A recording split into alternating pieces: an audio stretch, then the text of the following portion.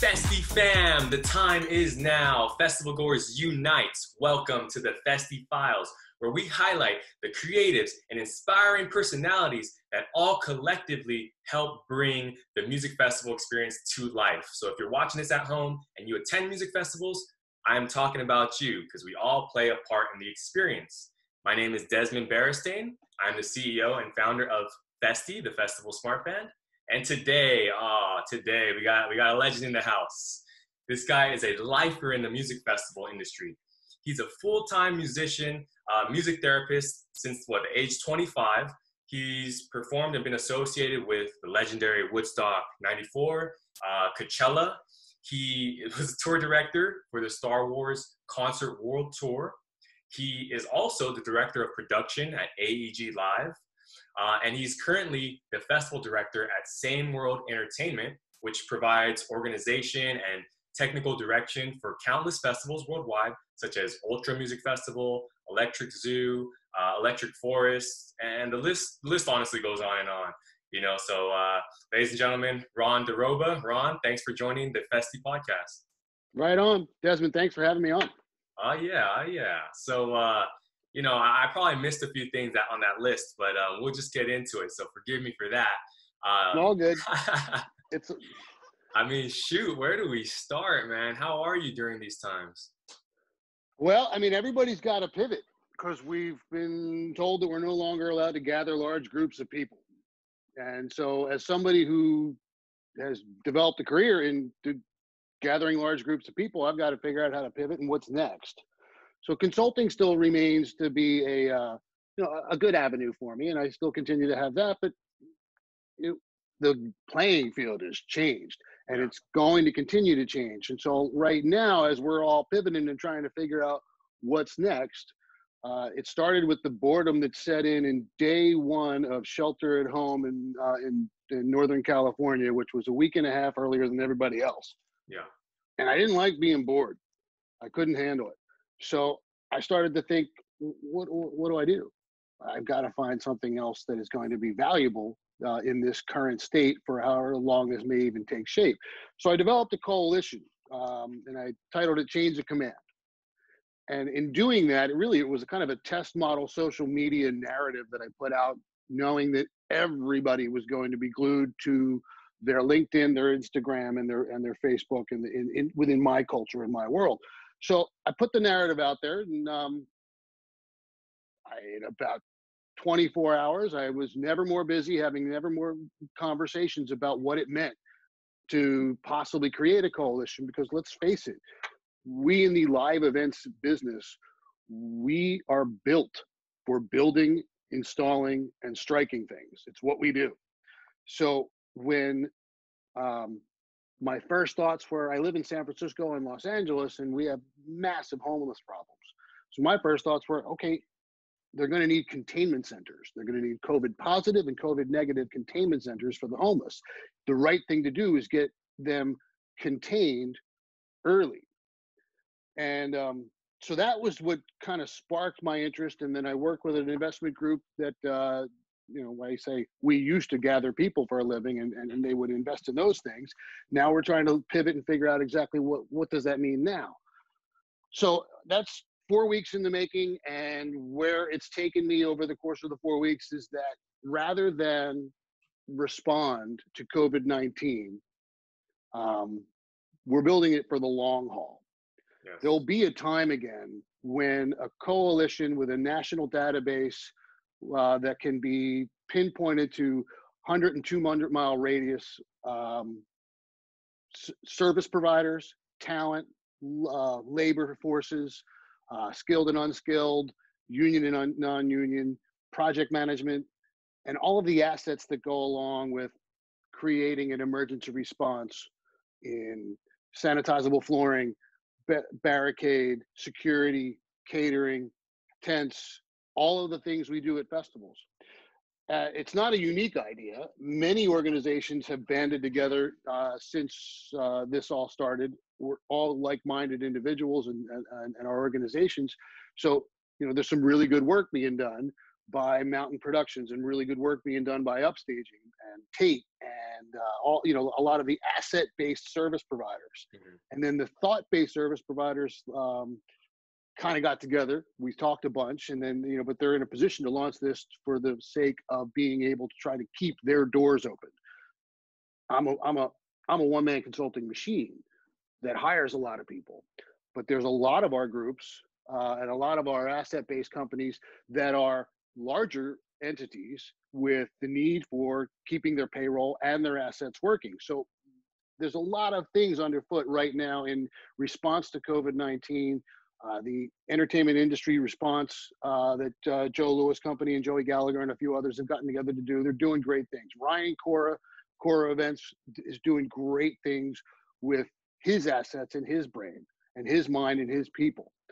And they went direct to where the help was needed.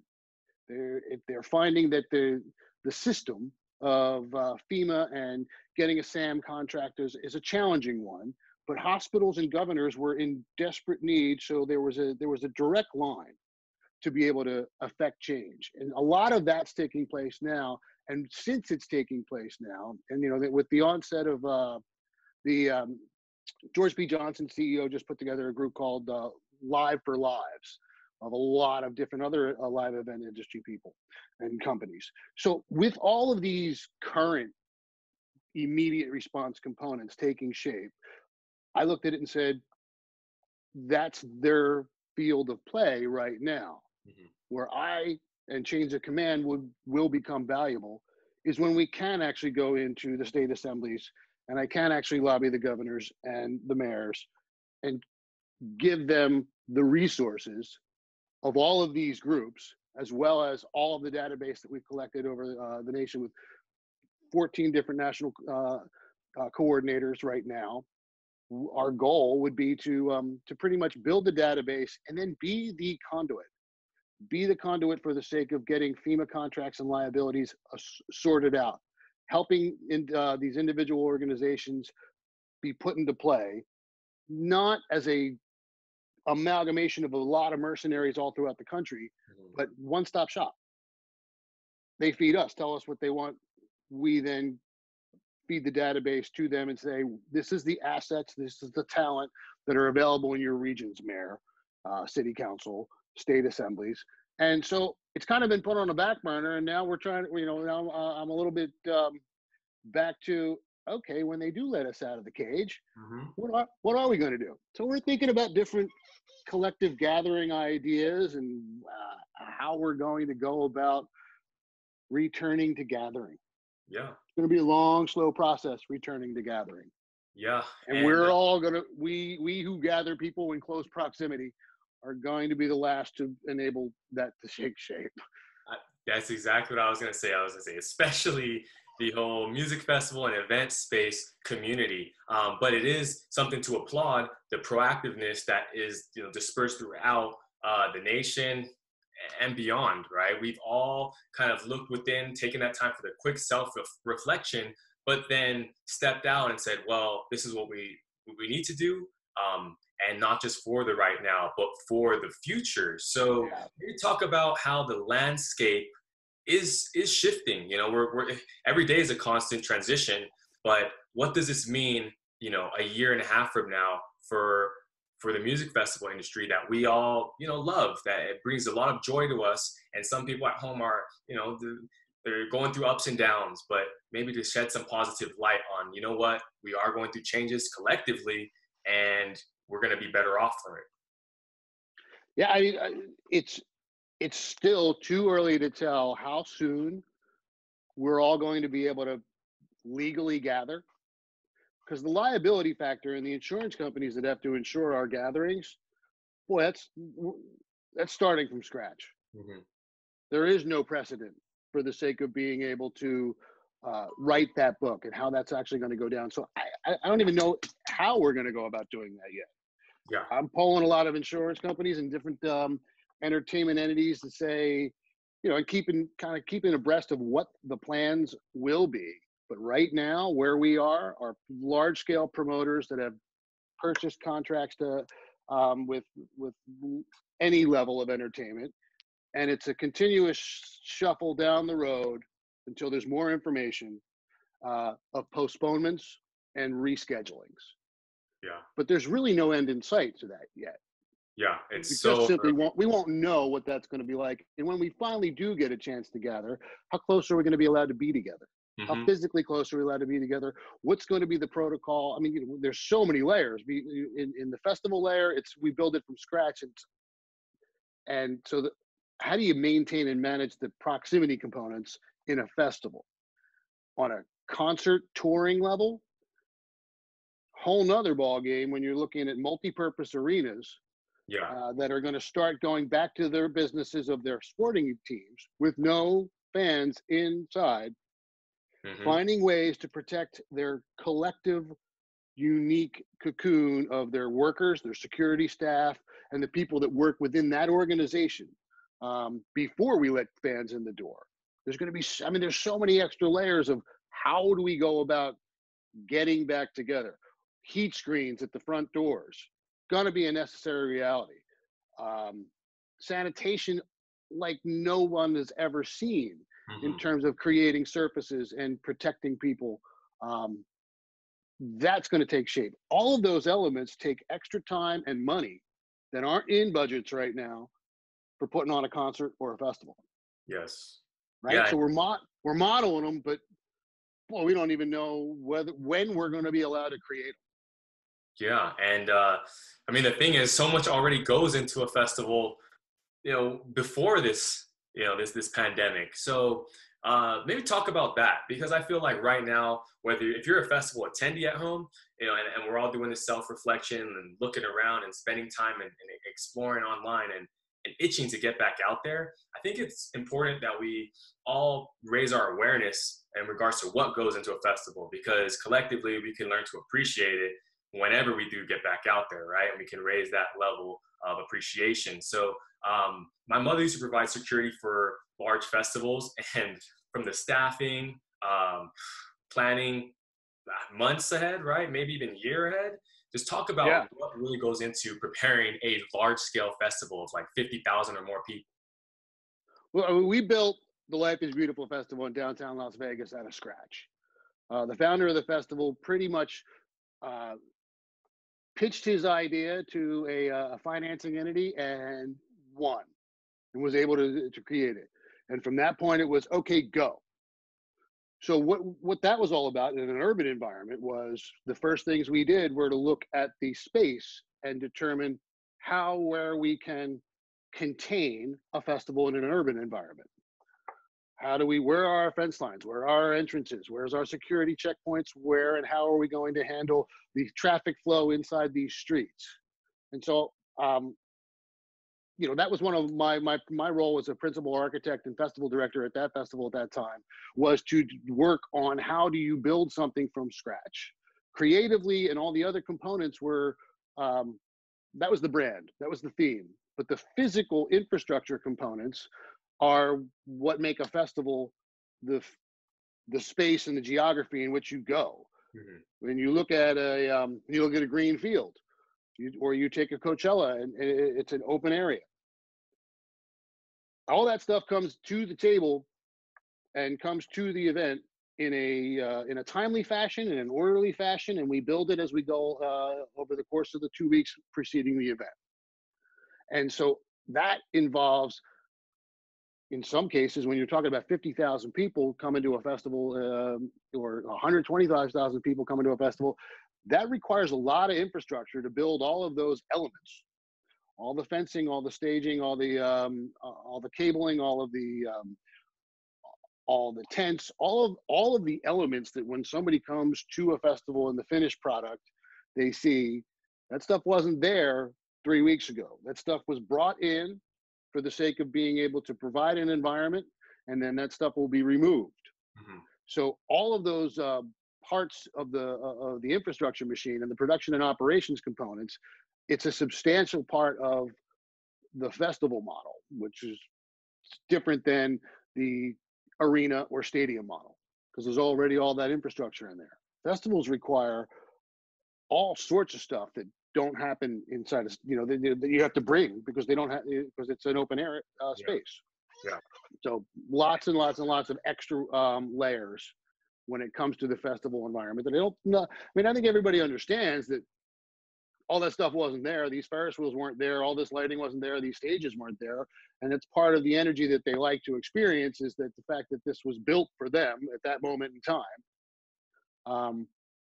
But it takes a lot of money and a lot of operations to plan it, time it, and install it, let alone strike it after everybody's gone, Yeah. let alone keep it clean in between nights.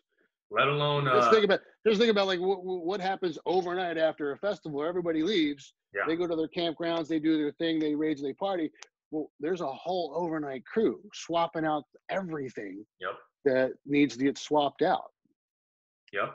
And that's something that we all, some festivals, you know, we need to raise our consciousness in regards to the trail we leave behind, right? So although there is a team, although, you know, that takes a ton of work, and it starts immediately as soon as the festival ends that night to clean up and get ready for the next day, right? But we all should start raising that, being aware, and throwing away our trash if possible, because no one wants to dance and walk around on plastic bottles and cups and like that. And what goes into, because life is beautiful, I mean, done a phenomenal job, and it's just been growing year by year. So in order to get that green light, right? Let's say it takes so much to start the festival, to get it going. How do you make sure how can you keep it going? You know what I mean? So that the next year that festival's around, and the next year, because sometimes you see a festival just, you know, disperse and it's not there anymore. But then other times you get a Life is Beautiful that is now become a staple festival for Las Vegas, other than EDC. Yeah, it's a commitment in economics from the financing department of a festival. Mm-hmm. Often it's promoters. In the case of Life is Beautiful, it started out with a combination of promoter and an angel investment. But without that commitment of understanding that this is not just, let's not just see if we can make this work one year. Let's, you know, so I mean, ultimately in the consultations that I do to people that want to develop festivals or create them, or in one time period in my last 5 years, I was tasked with ferreting out underperforming festivals and trying to turn them into profitability. Yes. So pitching that to the investors, and how we would go about turning them around. Having a brand already is a plus. Executing it poorly is a bigger minus. Mm-hmm.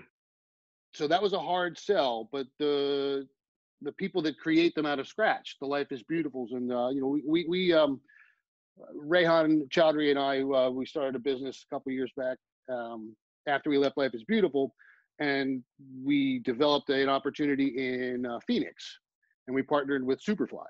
Okay. Yep. And that was called Lost Lake. And the challenges that go with this, you know, with putting a new brand on the map in an underserved market they're massive. It's hard, even when you have the wealth of experience and the infrastructure opportunities and the relationships that Lost Lake had. Mm-hmm. It was still, sometimes it's just not worth it to go into year two. When you're a festival operator and you have multiple other brands, like as they do, it's clearly a smart move. It was worth trying, but it was not worth maintaining. It's a hard business to try and to just dabble in. Yeah. We don't dabble. The people that produce, you know, the large scale festivals across the world, they're not in it for the short haul. They're in it for the long haul, and they're in it to try to develop the brands. And so the smartest thing that any festival entity does is raise enough or have enough capital to weather the brand building years, because that's what you're really trying to do. You're trying to appeal to a group of people that want to come to that space year over year. Got it. Yeah, it's a long every successful festival has become its own brand by design, and has put itself on its map and has developed its opportunities based upon wanting to be able to continue to develop and grow and become larger, so that you can start becoming profitable. because it's a long, slow road to get profitable in a festival. You got to spend way too much money on a festival to Yeah. make one. Can you share a story, if possible, of a festival that was, on the border that you assisted and helped turn around in a positive direction? Well, I could share stories of where I was going with that when we tried, but that was the year that the Fire Festival happened. Oh, here we go. And so as a result of the Fire Festival, I, in 5 days, learned that I was no longer going to be able to get any investment in underperforming festival properties. Hmm. Thank you very much, Ron, but our boards won't let us invest in these types of things. So no, sadly, I can't share with you who we were able to turn around, because in a week, the whole world turned itself off. The whole financial world turned itself off of wanting to get involved. Yeah, that was the domino. That part of it.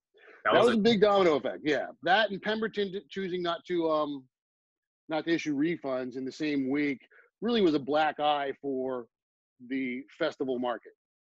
yeah. I unfortunately was left holding an empty bag and didn't have the financing to continue on what I was tasked to do that year.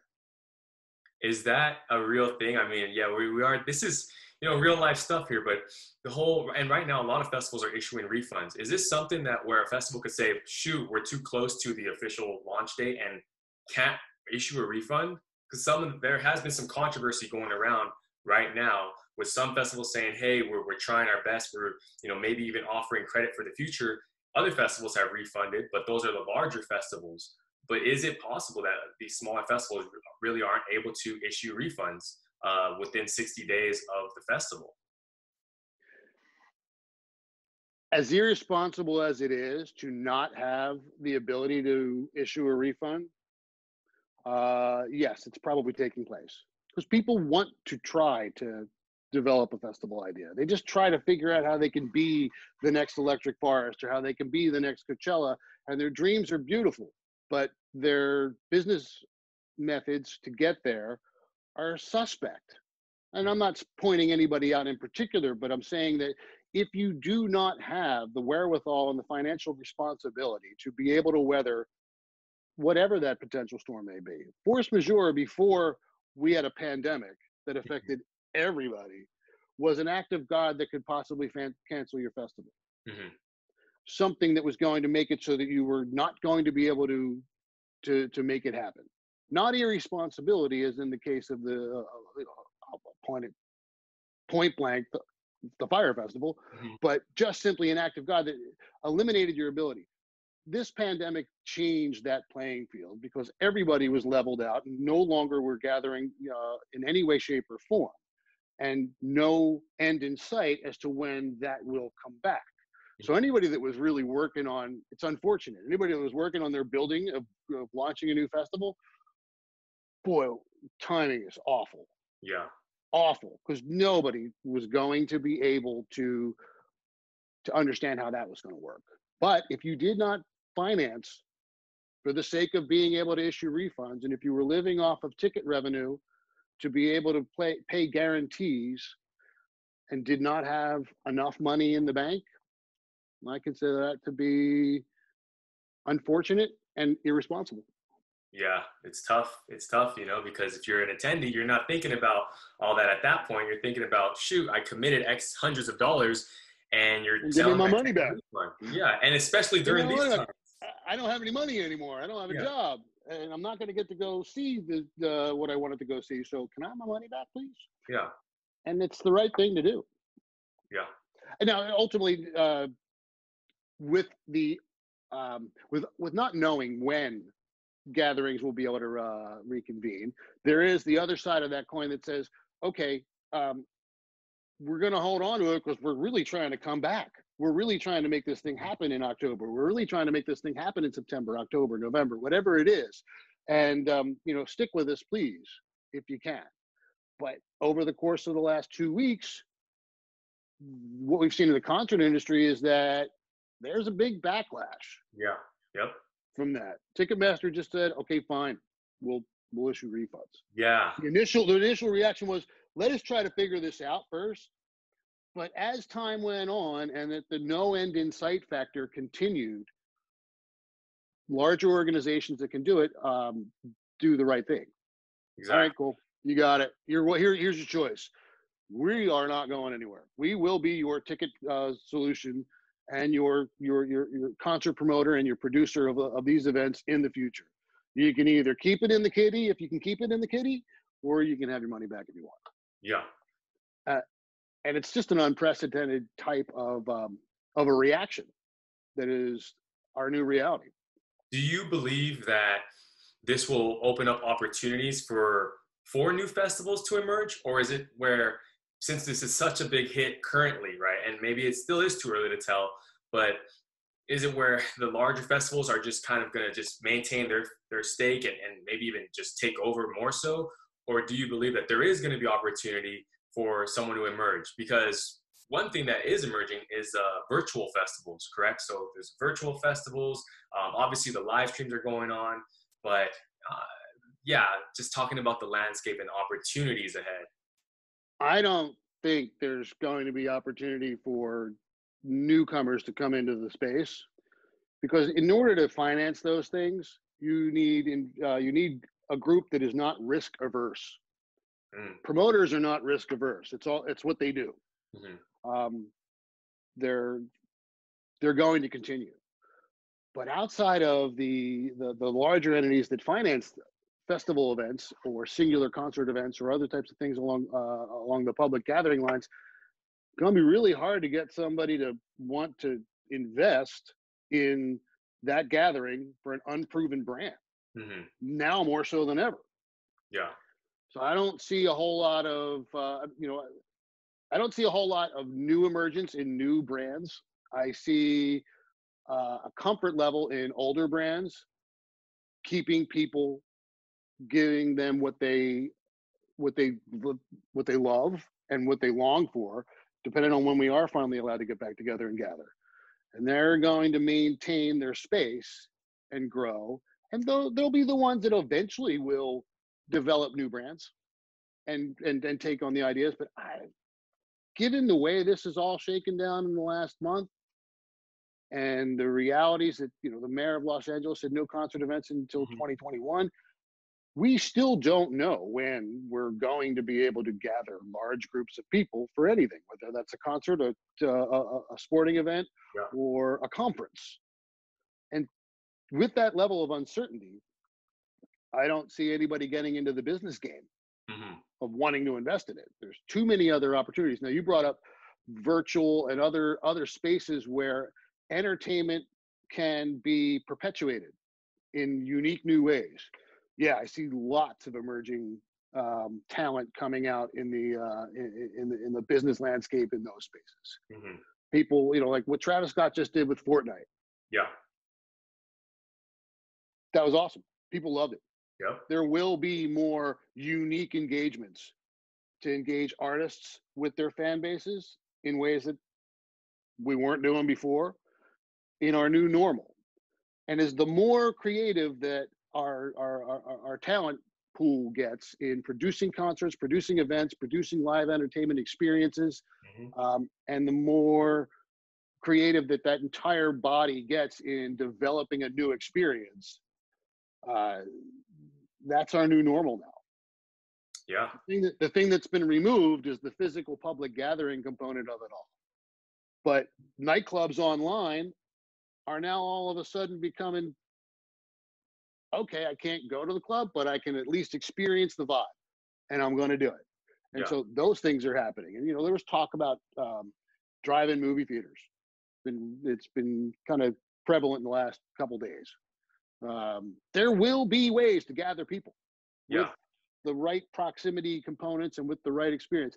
People desperately want this experience of shelter in place to end, and they will rely on the creatives to help them get out of it. Yeah. And we just have to get good at figuring out how to do it within the rules. Exactly.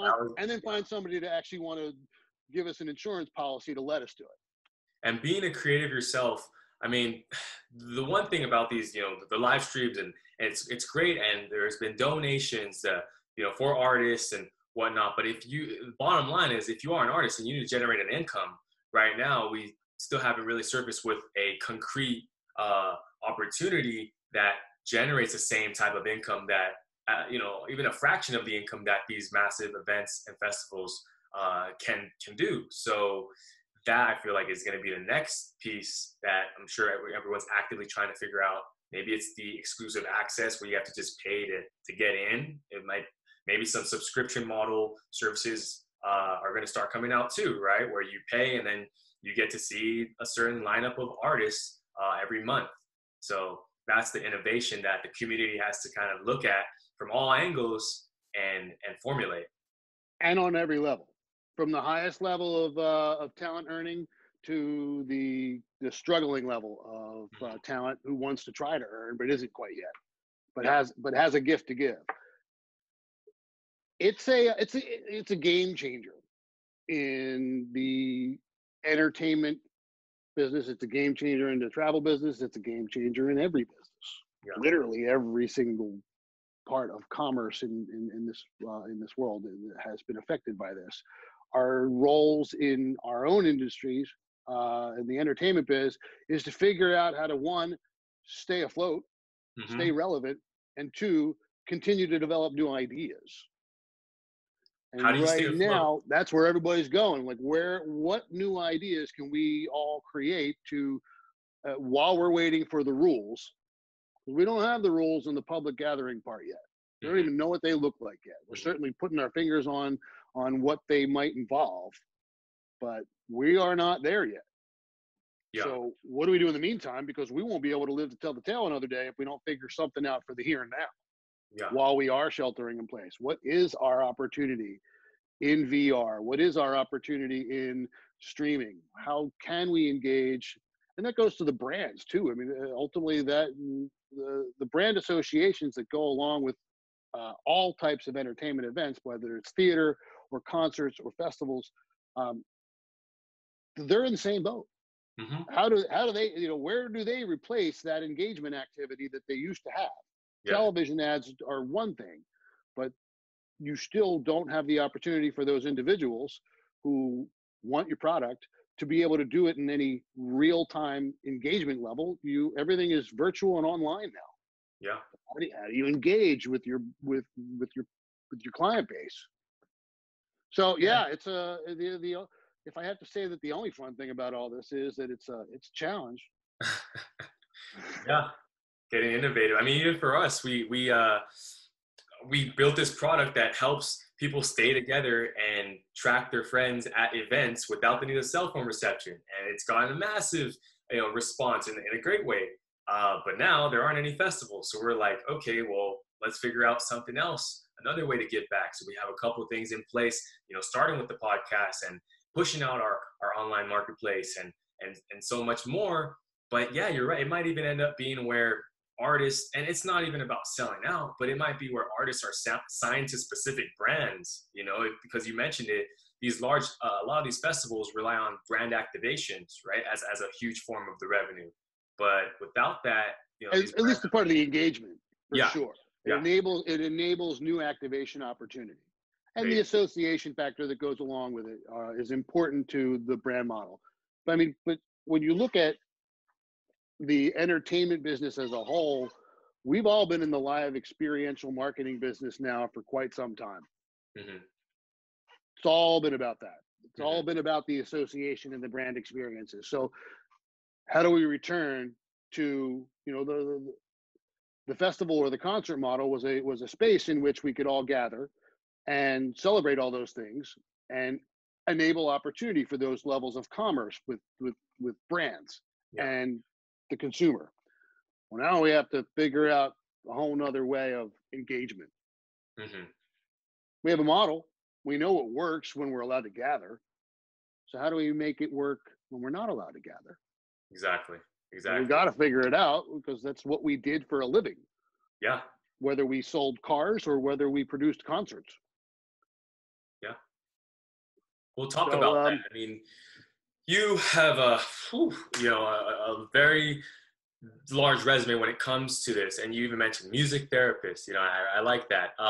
Just over the years, what you've been involved with, what you've seen, maybe collectively, you could share a couple stories chronologically throughout the times, kind of leading up until now, and why you're still, as you mentioned it, you're still finding ways to stay busy, and you're still passionately and connected to the space. And I mean, shoot, for over 25 years, man. Well, what's the secret? I'm a lifer. That's been my stock answer. I grew up with a guitar in my hands at the age of 4, and was I studied music all my life. I still play all the time. I spent some time in my younger days before I got into the concert business as a professional musician, and my day job was as a music therapist. Mm. I got tired of waiting tables to be my only source of income while I was struggling to become a recording artist. Hmm. I needed to immerse myself a little more in an environment that can, maintain music all the time. So I played music 7 nights a week, whether it's with different groups or solo.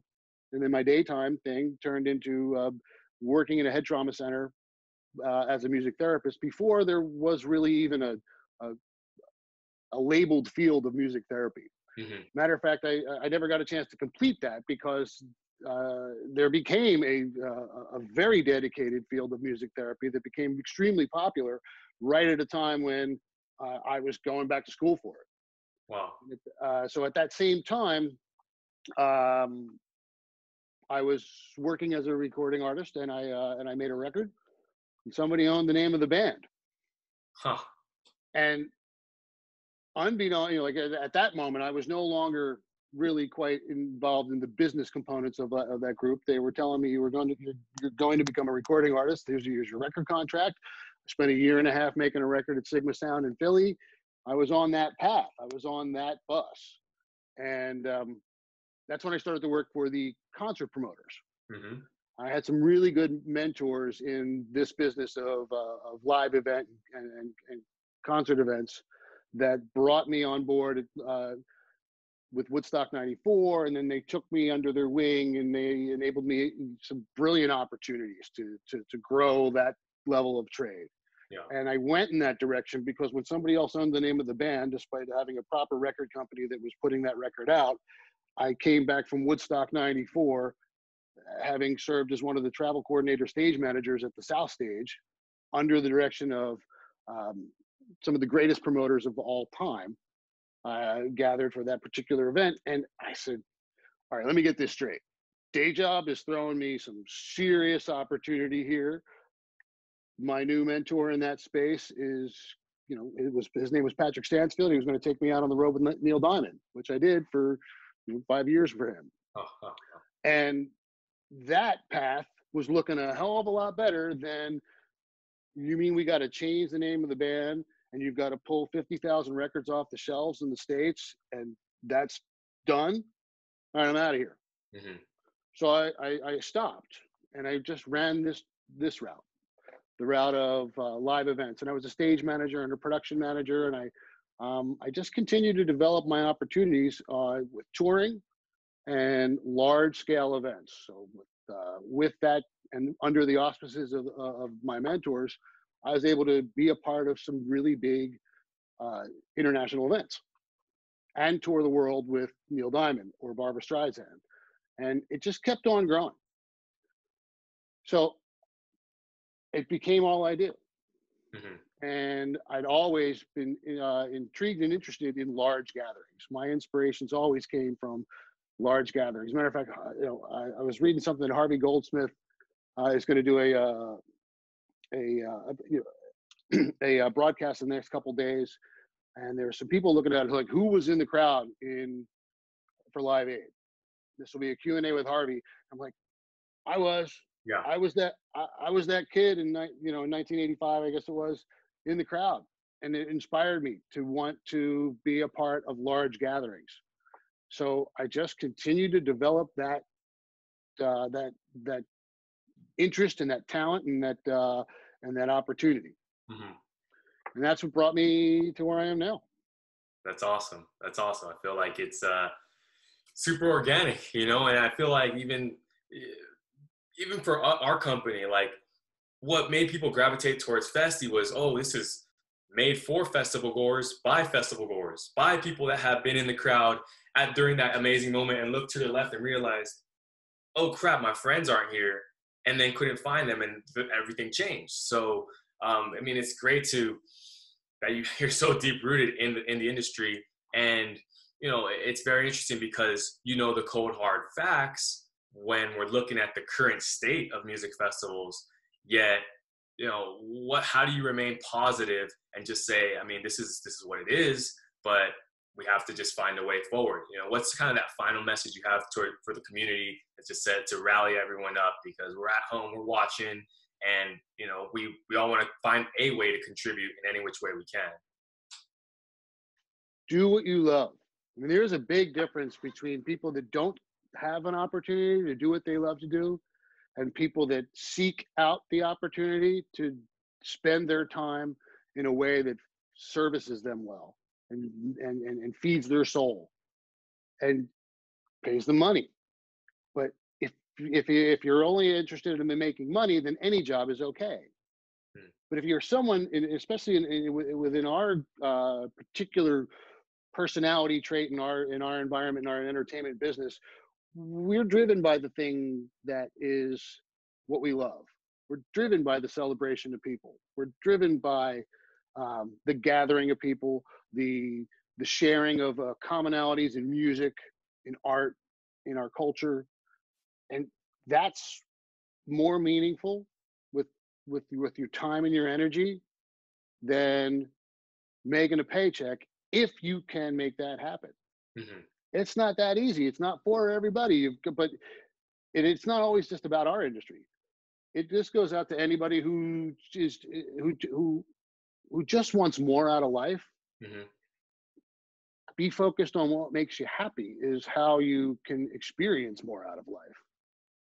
And be open to the signs. I was open to signs.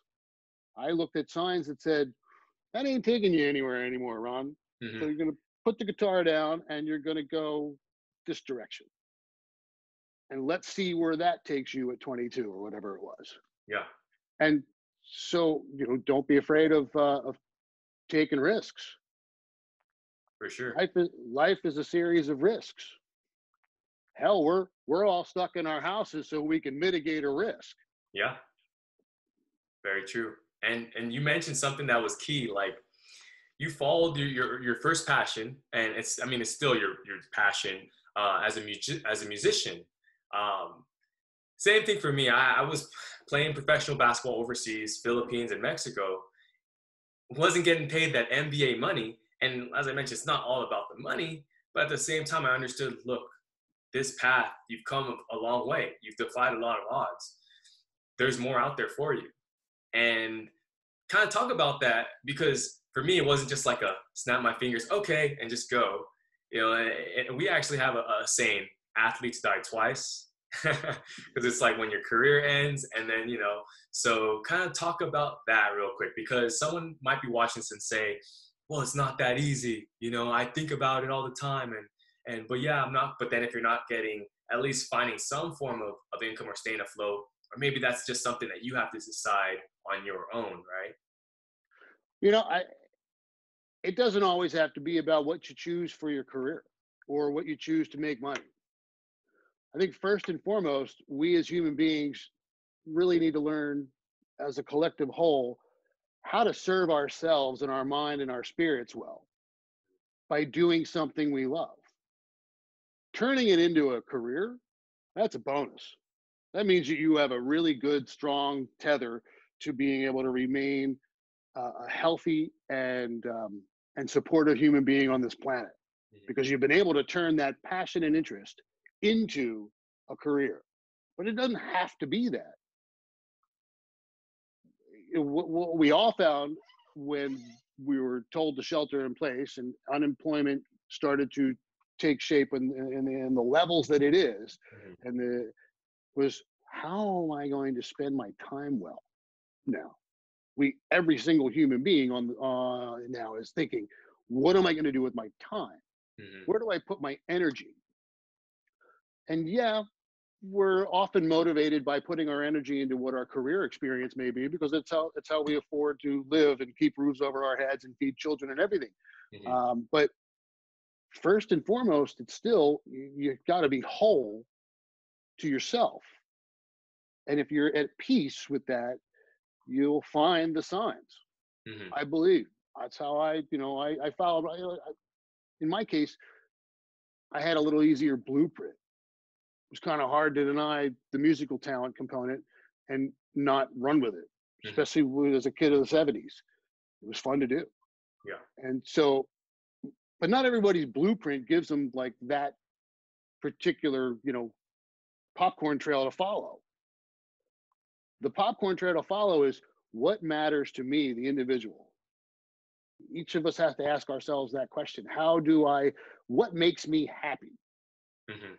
If there's a way to make money at doing it, cool. But never lose sight of what makes you happy, Hmm.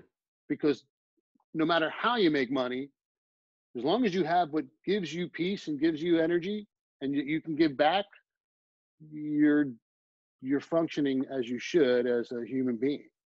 You're being good to yourself and you're being good to others as a result, because you're at peace. Kind of goes for everybody. Yeah. And us being at home right now, you mentioned it. We're at home. This is a time, self-reflection, looking inwards, tapping into your creative side. And last question, eh, what do music festivals mean to you?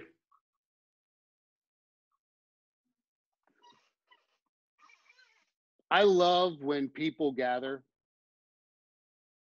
to celebrate anything.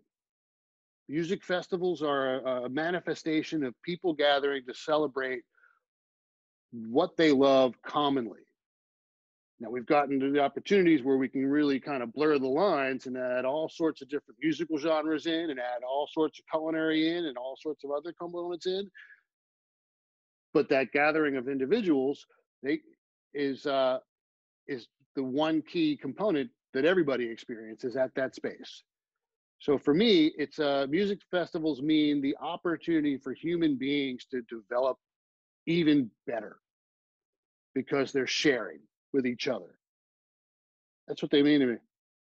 It's I awesome. want to be able to. I want to be able to share again. Yes, for sure. We will. We will. Yeah, Thank you so much. Thank you for joining us, Festiie Desmond, Files, absolute Ron pleasure. Doroba. Doroba, Ron Doroba. How do we stay connected with you? Because I'm sure this is number one, educational on so many levels, and inspiring. So how do we kind of stay connected to you? You mentioned mentorship, bro. Anything like that, just even shooting you a thank you. What's the best way to stay in touch with you? You can. Well, I mean, you personally, or everyone in general. Just in general, I'll reach out. I mean, so LinkedIn or Instagram Yeah, are ways to connect anybody from where we don't know each other to wanting to know each other, yeah. and they work great. Cool, cool. So Instagram Really and the best ways. I'm pretty. I'm active in those spaces for the sake of being able to share, awesome. basically. There it is. Well, thanks for joining us. And, we'll Absolutely, speak soon. Desmond. Thank you. Cool, Cheers. man. All right, Festiie Files signing out. Yeah. Take care, everyone. Peace, love, unity, and respect.